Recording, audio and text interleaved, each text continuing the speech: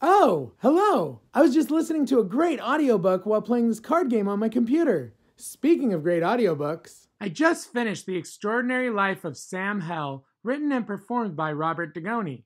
This book had me hooked from the very beginning and didn't let up most of the way. The main character, Sam Hill, is very relatable in that many of us have dealt with adversity of some kind while growing up. Sam Hill was born with ocular albinism, which makes his eyes red. As a result, people are scared of him, mean to him, and generally unaccepting of him.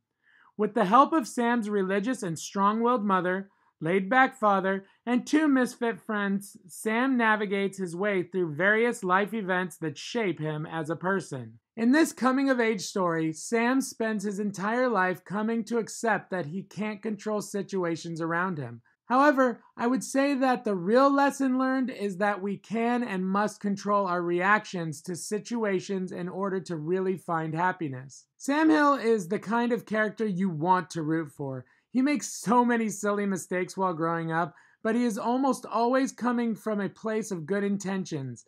Sam's mother has a beautiful heart, and her faith in the Holy Mother was inspirational to me. Sam's close friends, Mickey Kennedy and Ernie Cantwell, are very well-written characters. They have so many heartfelt moments with Sam. The David Bateman and Sister Beatrice storylines were incredibly well told. These two characters made me so angry. They were really bad people, and I honestly felt that these two characters were perfect for strengthening the theme of Sam having to grow to be the person he does become. My only criticism is that the end of the book feels rushed and doesn't live up to the richness and story as the first 3/4 of the book.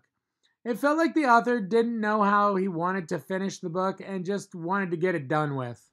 If you're looking for a good audiobook, this one doesn't disappoint. I give the story 4.5 out of 5 stars, and I give the narrator 5 stars. Fantastic story. So did you like The Extraordinary Life of Sam Hell? What did you think of the last third of the book? What other audiobooks have you enjoyed? Let me know in the comment section below. Thanks for watching.